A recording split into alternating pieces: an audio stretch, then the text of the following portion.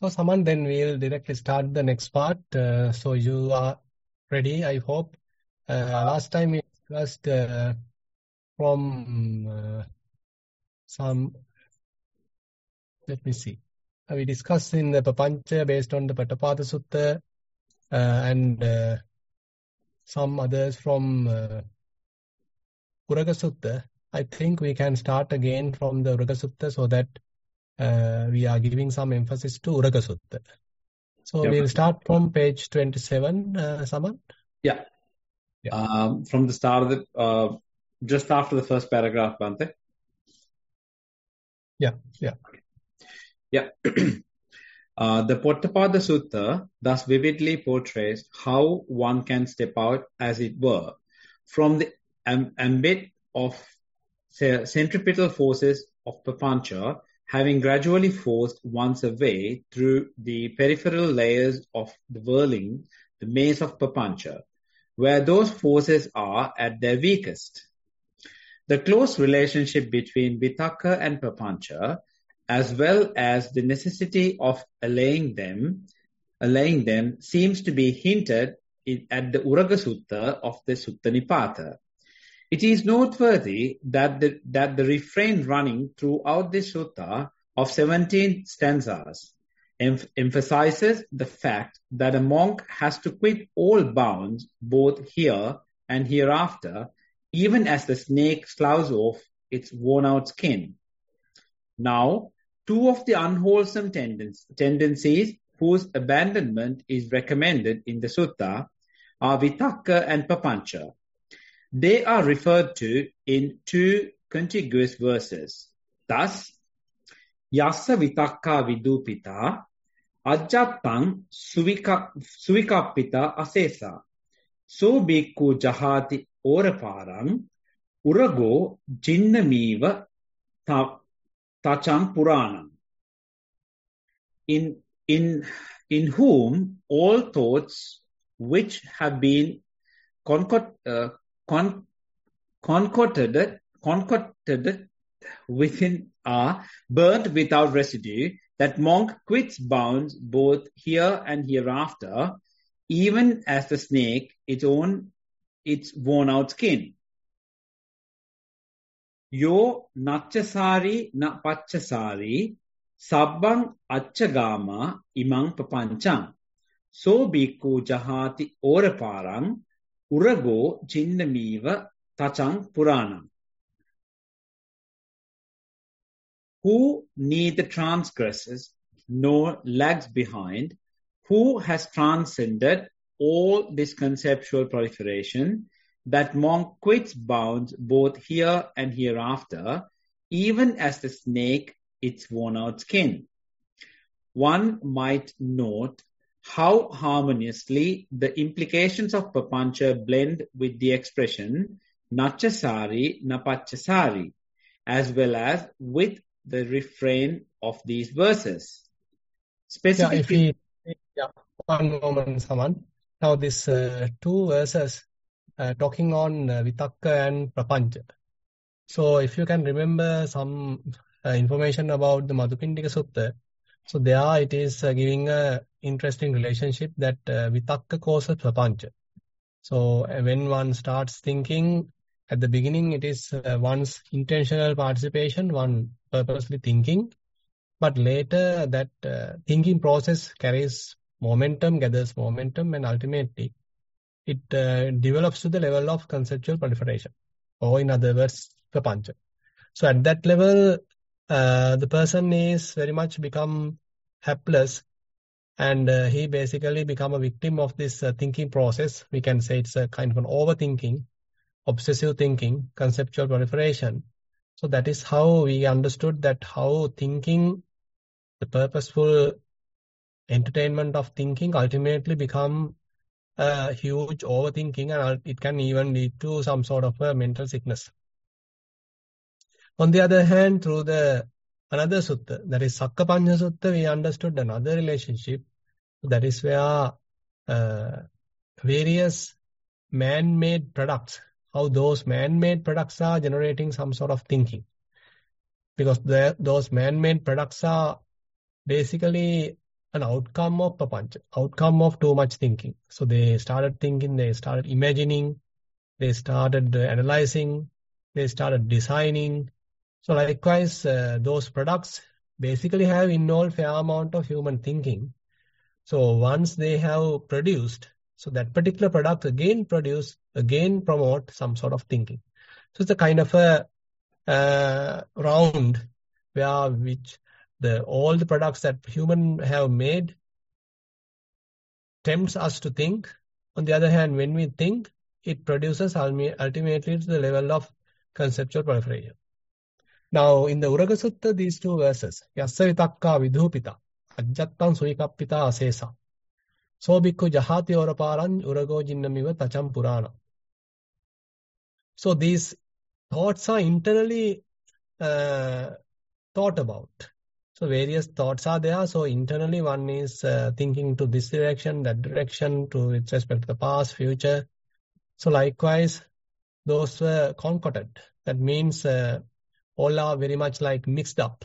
Like, the decoction, where asaya, in the decoction that we put so many things and ultimately we are boiling it for many hours and it can over and over boiling. Ultimately, that boiled decoction is what one may take out. So similarly, internally, when we start thinking, so we are starting to that direction, the other direction, to the past, to the future, what we have seen, what we have heard. So likewise, internally, we are brooding. So that is how the vitakka ultimately can grow to the level of this papancha. Now, all that what we have internally thought about are now abandoned. Vitakka vidhupita. So that means they are very much like burnt out. They have very much like pushed out. And ajjattan suikapita asesa sobiku jahate orapara. Now this month particularly basically abandon all that thinking. So that thinking is very much like that old skin, worn out skin. So this worn out skin, in one sense, we can say it's that thinking, the pattern of thinking, that habit of thinking. It's a harmless habit. It's an old harmless harmful habit. It's an old habit that we all have, and now he's trying to abandon it, like a worn out skin.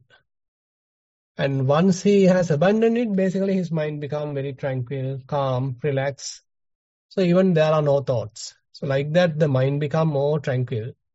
So, and even one may experience no thoughts, complete absence of thoughts, complete inner silence also is possible. On the other hand, the next verse, yo nachasari na pachasari. So that means one's mind is not involved with thinking about the past or thinking about the future. So it is not lagging behind, thinking about the past or not thinking about the future. So basically it is very much in the present moment. No pachasari sabbang achchagama imam papanchang. So he has crossed over this sort of papancha, the state of papancha. So bhikkhu jahati oraparang urago jinnamiva tatam purana. Now here previously it is talking about the vitakka, now it is talking about papancha. So both are like worn out skin because those are our old habits. So in vipassana, abandoning papancha, abandoning vitakka is one critical important part. So if we haven't understood that to maintain the mind in a more relaxed, free kind of a state, that means actually we haven't yet touched that aspect of our practice. So it is quite necessary to have that understanding where we are trying to keep our mind fairly relaxed, free from too much thinking, overthinking, proliferation. And even if you have to think on a particular subject, you are free to think, you are allowed to think, but you should have some control. As probably we may discuss in the future about the skill that Buddha requests us to or guide us to have in the Vitakka Santana Sutta, where you are very much like mastering this thinking process. When it is necessary, you can think, but when it is not unnecessary, you can keep mind very quiet without thinking. Now, one might not know how harmoniously the implications of Prapancha blend with the expression Nachasari na Pachasari, as well as with the refrain of the verses. So basically, when we are continuing with overthinking, it naturally might flow into the past. It naturally might flow into the future. So the second verse basically highlights that one's mind is not following the past, now not following the future. So that is why even in the other suttas, like, say, for example, Baddhegata Sutta, Atitang Nanvagami, Nappatikanke Anagata, Yadatitang Pahinang Tang, Appattancha Anagata. So Buddha emphasized that Atitang Nanvagami, don't go after the past. It has gone. It is the past. Atitang Nanvagami, Nappatikanke Anagata, Yadatitang Pahinang Tang, Appattancha Anagata. So the future hasn't come yet. So why are you spending so much of thinking about the future? Future hasn't come yet. And past, it has gone. Now you can't correct it. Now regretting, lamenting, crying, or having some restlessness is basically wasting of time, because now that particular event which has happened, now you can't correct. So basically that sort of an understanding helps us to maintain mindfulness, develop mindfulness. So that is very much the basic establishment of mindfulness. We are using maybe either body or feelings or whatever that object, what we call the primary object, to minimize its thoughts with respect to past and the future. Okay, Saman, we can continue from that. Specific instructions for the elimination of Prapancha by controlling its gateways of Vitakka Vichara may be seen even in some of the most elementary ethical teachings of Buddhism. For instance, at the level of sense restraint enjoined for the monk, it is said that he should not dwell on the general or special characteristics of the data of sense experience, lest unwholesome mental states should flow into his mind. And how, O king, the bhikkhu guarded as to the doors of his senses. When, O king, he sees an object with his eye, he is not entranced in the general appearance or the details of it. He sets himself to restrain that which might give occasion for evil mental states. Covetousness and dejection to flow in over him. Covetousness and dejection to flow in over him, so long as he dwells unrestrained as to his sense of sight.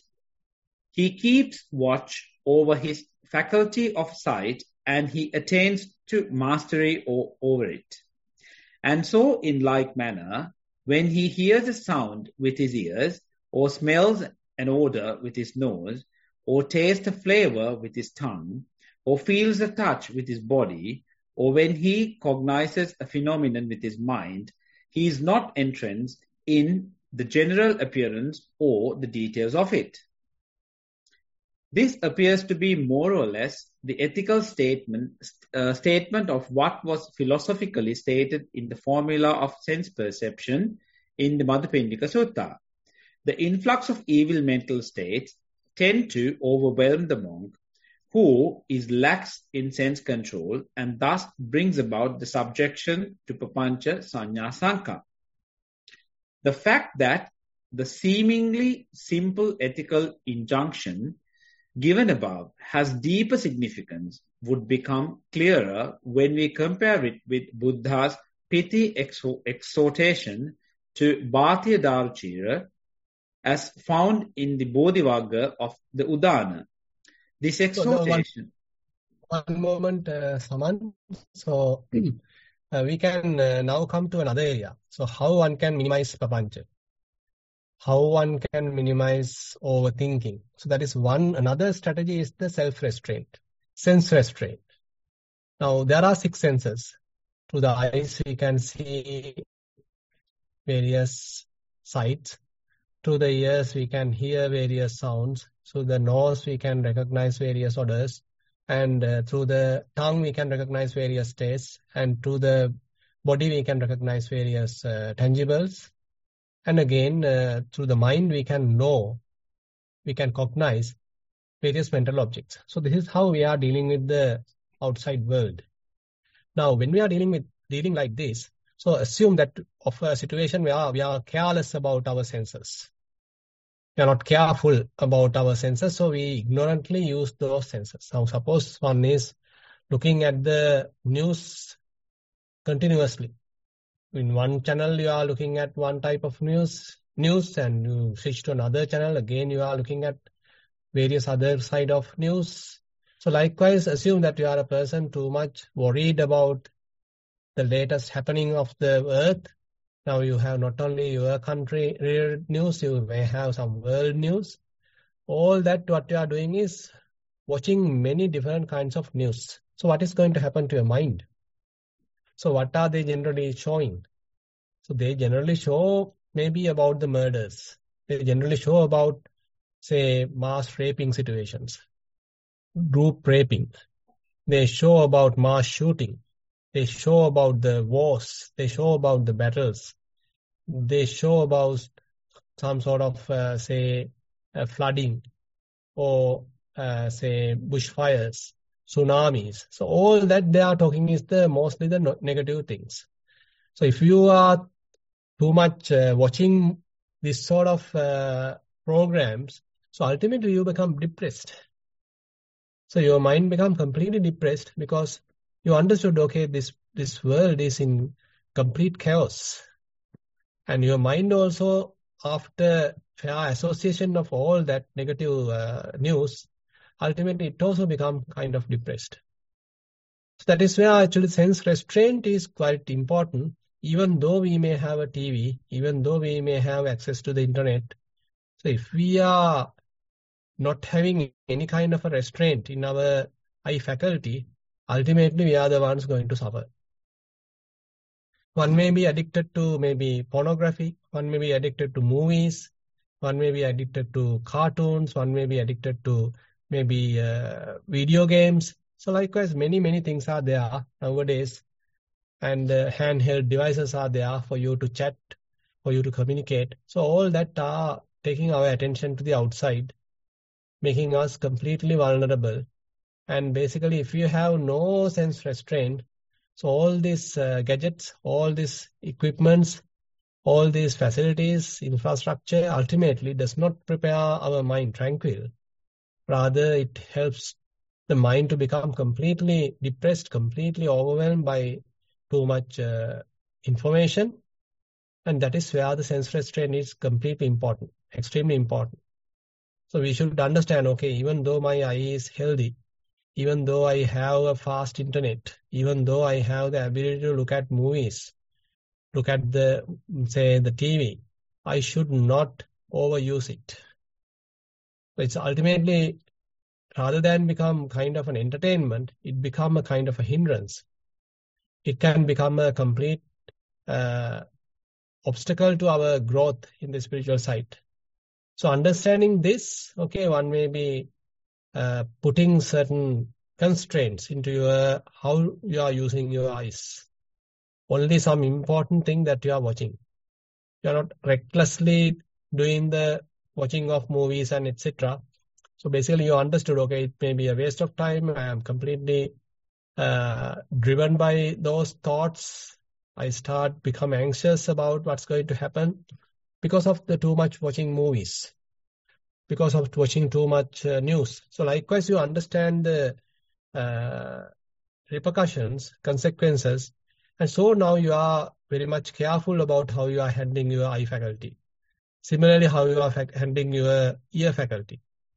So what are you going to listen? Even though you can hear many things, are we going to listen everything? So what are we going to maintain our nose? I mean, for which purpose are we using it? For which purpose are we using our tongue?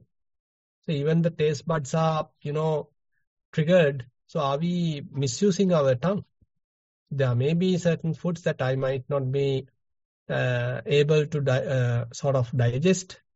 There may be certain unsuitable kind of foods. So if I am simply become greedy to them, so ultimately I am the one going to suffer. So likewise, you can think about the consequences of some misusing of these faculties, and you are now trying your best to have some sort of a control. This is not actually vipassana, we can say, but here it is the restrainment, sense restrainment. So sense restrainment itself is therefore one method of overcoming papancha, minimizing papancha. So the strong methods are there in vipassana, but here it's very much like belonging to the sila. So this is your some sort of livelihood. So how are you maintaining your livelihood? And on the other hand, this is our Indriya Samvara Sila, the what we call the morality based on the sense restraint. So this is one part of our practice. Therefore, sometimes people are not say concerned about this. They may use alcohol, they may use movies, etc., etc. But they want to quickly concentrate their mind. So that won't happen, because you have engaged your faculties, your eyes, nose, smells, etc. It's completely say harmful states, harmful situations, and then maintain a suitable environment.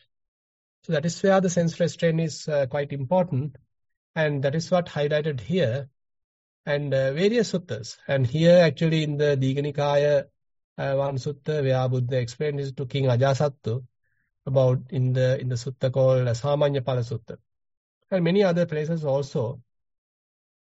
Buddha highlights the importance of sense restraint, and that sense restraint is critical, very important to minimize papancha. We can continue, Saman. Yeah, Bhante. Probably the last paragraph you can start with. From here, page 28. Yeah, the fact that the seemingly simple ethical injunction given above has a deeper significance would become clearer when we compare it with Buddha's pithy exhortation to Bhattiya Daruchira as found in Bodhivagga of the Udana. This exhortation, it must be noted, was so profound as its philosophical core that Bhattiya attained emancipation. Bhattiya attained emancipation then and there. It is, however, tantalizingly brief and runs as follows. Tasmatiya Bhattiya evam sikkitabam ditte dittimattam bhavisati sute sutamattam bhavisati mute mutamattam bhavisati viññāte viññātamattam bhavisati evanti te Bhattiya sikkitabam yato ko te Bhattiya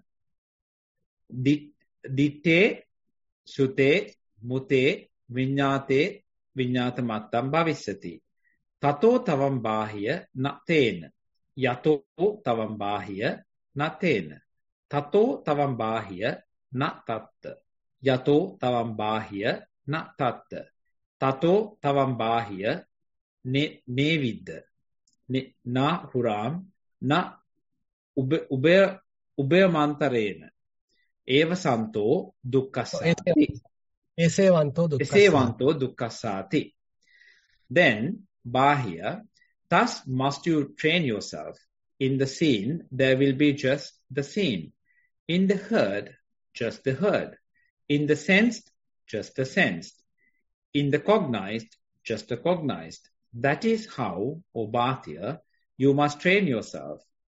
Now, when Bhattiya, it is seen, there will be to you just the seen. In the heard, it goes on, just the cognized. Then Bhattiya, you will have no thereby. When you have no thereby, then Bhattiya, you will have no therein. As you Bhattiya, will you have no therein, it follows that you will have no here or beyond or midway between. This is just the end of aisle.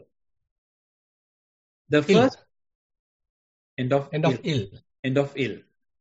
This the first part of the exhortation presents succinctly the sum total of sense restraint, which the latter part interprets the philosophy behind it. The sense restraint consists of stopping short at the level of sense data without being led astray by them. He who succeeds in this thus truly comprehended the nature of sense data, so that he no longer thinks he in terms of them, na tena, no thereby, na tatta, no therein.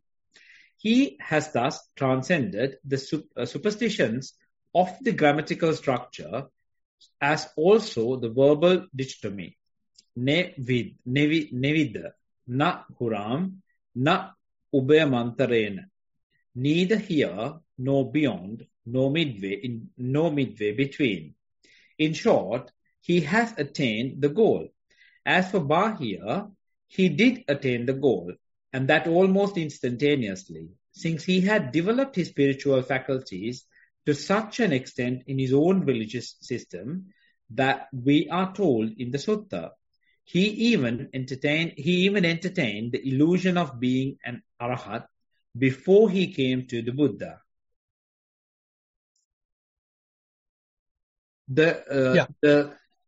I think, we'll little go through that sutta part also. This Bahya Sutta is very, very interesting sutta. Probably you can remember how Bahya misunderstood his caliber, his skill, thinking that he's an arahant.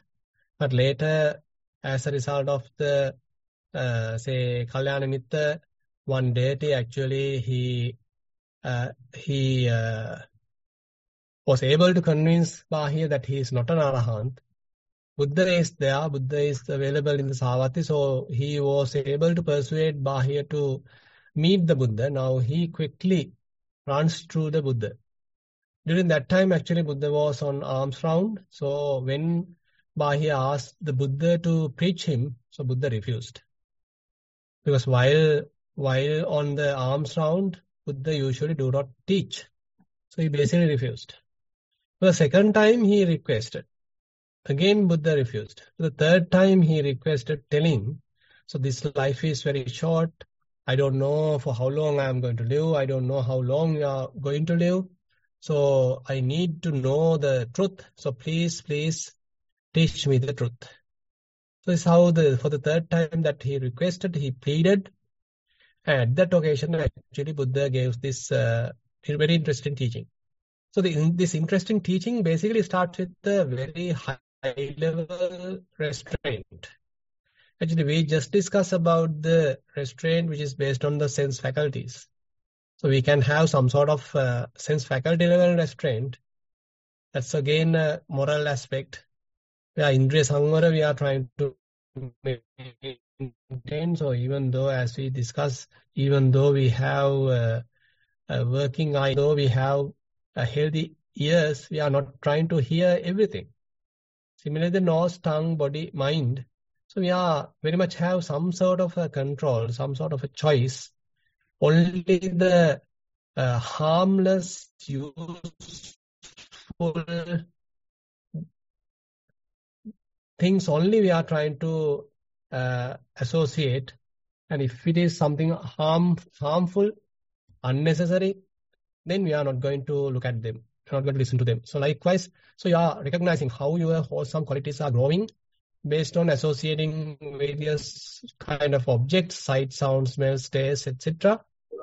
And if you understood, okay, by association of these kind of objects, okay, my wholesome power increasing, unwholesome power decreasing, probably we can associate. On the other hand, if we understood, okay, by seeing these things, by hearing these things, my wholesome power decreases, my mindfulness reduces, instead I got a lot of thoughts, I have a lot of doubts, I don't get enough attention, so likewise. So you understood, okay, the unwholesome qualities are developing. Then better we need to maintain sense restraint. The sense restraint is very important. But here in the Bahya Sutta, so Bahya is at fairly higher level. So immediately Buddha gave that higher level restraint to Bahya. Ditte dittamattam bhavisati. So you got to stop, even though now you see. Now in the previous case, in the sense restraint case, we are purposely not seeing. We are purposely not hearing, not smelling, not tasting, not touching, not thinking, purposely. Understanding their harmful nature. But here, even when you can see, you are able to maintain mind uninvolved. Even you can hear, you are not allowing the mind to get involved, overthink, to mixed up. Rather, even though you hear, mind remain calm, mind remain tranquil. Similarly, even though you smell, taste, touch, those actions are going on, but mind remains calm. Similarly, there are various thoughts coming in, but you are able to keep the mind unattached. So you are not going to the papancha level. You are not going to the transgression level.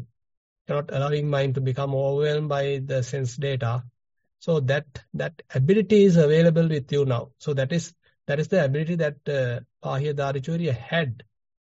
So immediately Buddha, without much talking about the sense restraint, he is giving this higher level, higher order type of restraint, where even though you can see, hear, smell, taste, touch, tangibles, and again think, you can get various mental objects, but mind remains uninvolved. Mind remains by itself, maintaining seclusion. So if you are able to do that, then you can get a very interesting result. So there the point is, then you are natena. That means from what you see, you are not making a self. You are not making some sort of a recognition. You are not making any kind of a thinking. And if you are not there, then basically you are not therein. You haven't adhered to it. You haven't go inside it. So any kind of an absorption, any kind of a attachment, any kind of a grasping, none of them have happened. Because you have seen, but seen is merely seen. You are able to maintain the mind unattached, quite detached, by seeing. While you are seeing, but the mind is unattached. While hearing, still mind is unattached.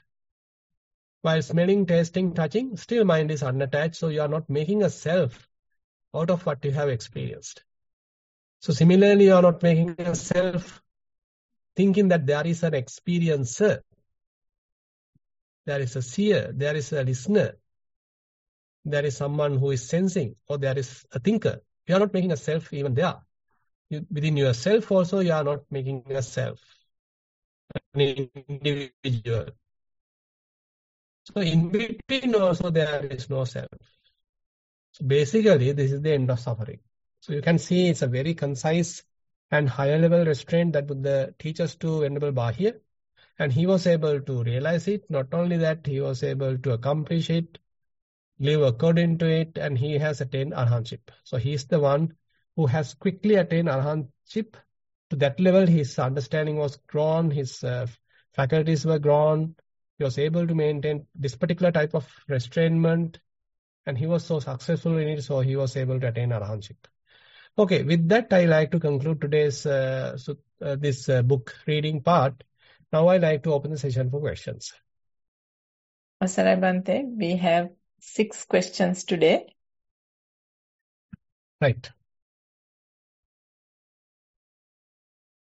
Question number 1 of 6. This is a Dhammasaman question.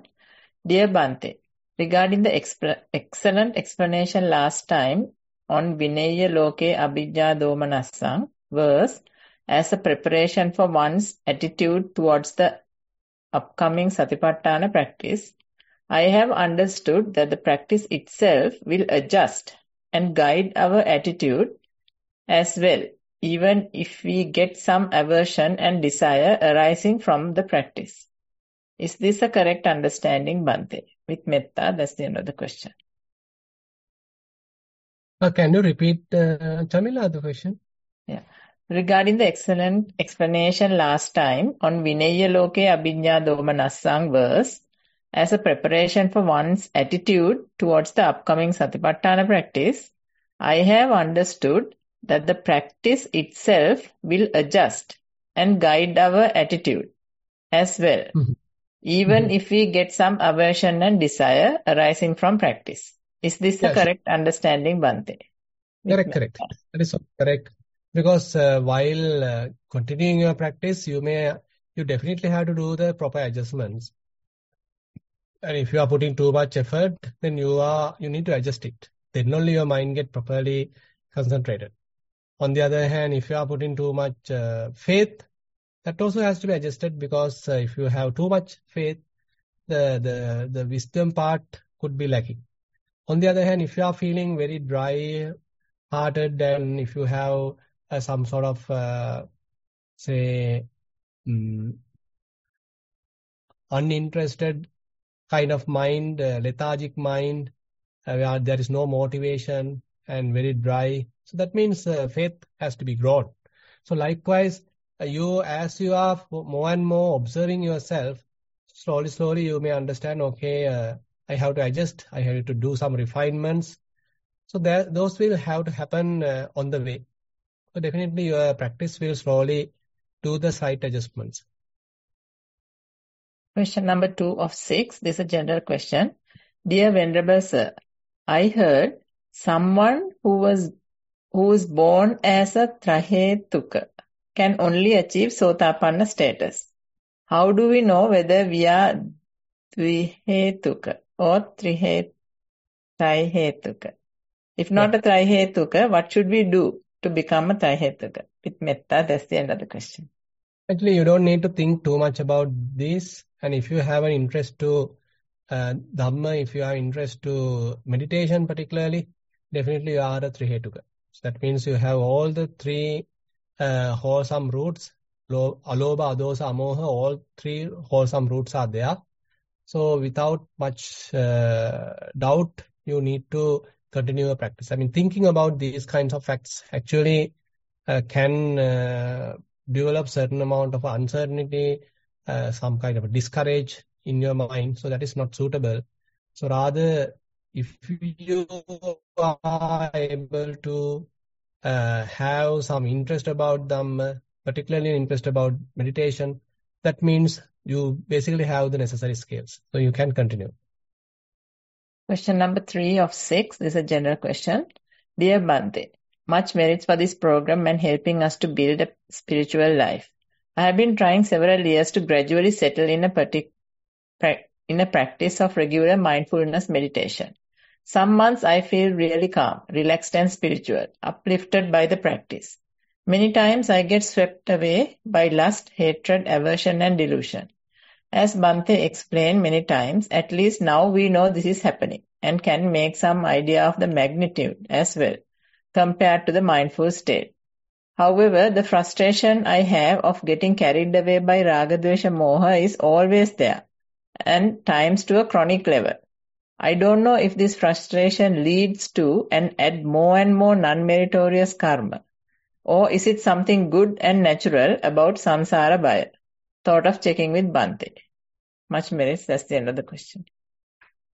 Yeah, so once you start watching your mind, you may understand, okay, there are heaps of unwholesome qualities, heaps of defilements are there. And that is not actually developed within this life. It is coming from many, many years. So that our minds were overwhelmed by defilements. That you understanding that actually makes you quite sort of, we can say, have some sort of self-compassion, because there are a lot more to do, a lot of work to do, and you have to purify your mind. So that becomes your obligation. So now we have work to do. So basically the practice is guiding you. And as you continue, you may understand, okay, certain amount of defilements are now has given up or let go of, faded away. And now I don't have too much of lustful thoughts. I don't have too much angry thoughts. I'm not getting often carried away by papancha. So these are the sort of good side of the practice, where you are having some sort of a measure about the reduction of the bad qualities, unwholesome qualities. So time to time we can do such kind of a reflection. So as a result of the practice, how much defilements have dropped out, how much defilements have faded away. Is there some sort of a relief? Is there some sort of a lightness in the mind? Compared to the unwholesome qualities, is there grown wholesome qualities? Say, is there mindfulness fairly grown now? Is there effort fairly available now? Is there any sort of samadhi, concentration available now? Do I have a fair amount of understanding about the world situations, about these various phenomena? So that means the wisdom has grown. So likewise, so you can be happy understanding the development of the faculties, saddha, virya, sati, samadhi, panya. On the other hand, the fading away of various defilements. So that's a kind of a reflection that we can understand and we can be happy with. So time to time we can do that sort of a reflection. Therefore, don't worry thinking that I have too many defilements, heaps of defilement. So that is available, true, but now you found a method. Now you found a method to cut off the defilements, overcome ignorance. So therefore, happily continue a path.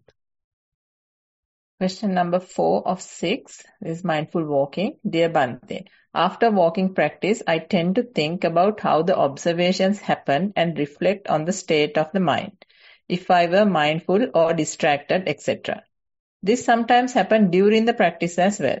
My question is, can one contemplate on past and future meditation objects as well? Or is it a must to pick present as and when it happened object? Is this something coming from the meditation lineage and Theravada tradition? With metta, that's the end of the question.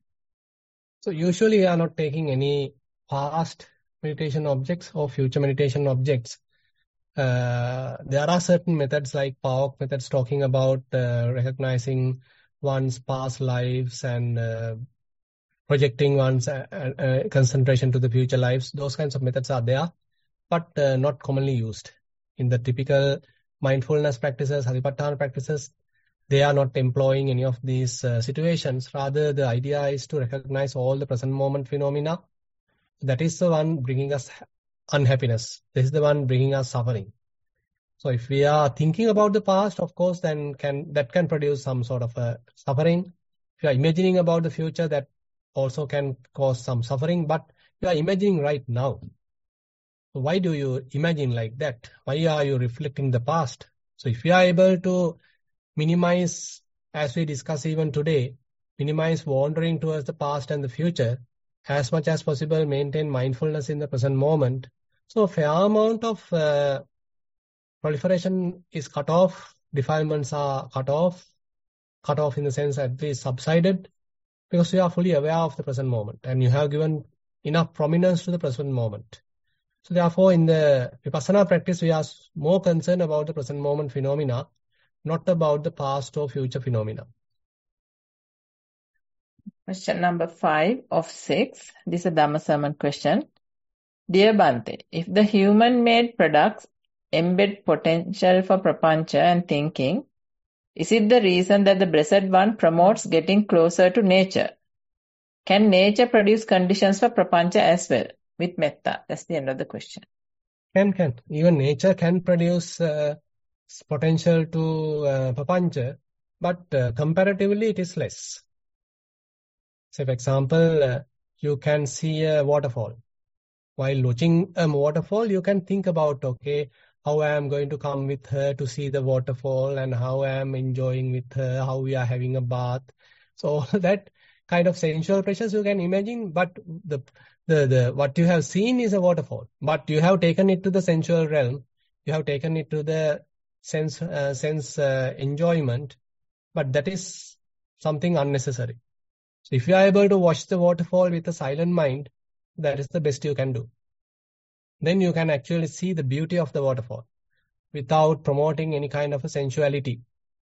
That is where certain arahants have really enjoyed, or we can say appreciated the beauty of the nature.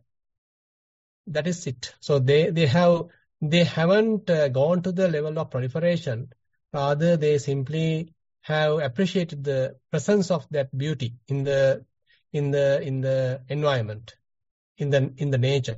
So therefore, the nature itself doesn't have any issue, but ourselves, if we are too much into the sensual desires, even some natural flower can promote some sort of a thinking.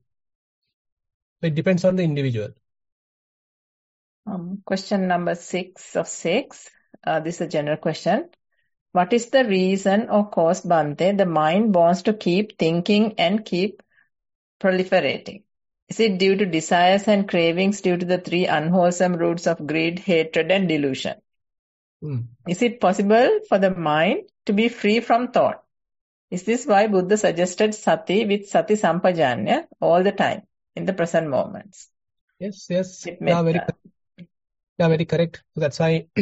So as we are becoming more and more mindful, so we minimize unnecessary thinking. So at the beginning, we are using a strategy that is to use the body, maybe the bodily postures, maybe the breathing, maybe rising and falling, maybe body parts, faculties, say the elements. So likewise, many things are there attached to the body, connected with the body. So that helps you to ground yourself, come back to senses, to minimize proliferation. So the body awareness, again and again, helping us to ground ourselves, earth ourselves, so that we can minimize proliferation. So we have that tendency to proliferate. That is something as a kind of a trait we all have. So that trait is what we are recognizing, understanding its repercussions, trying to minimize it by means of paying attention to the body or bodily phenomena.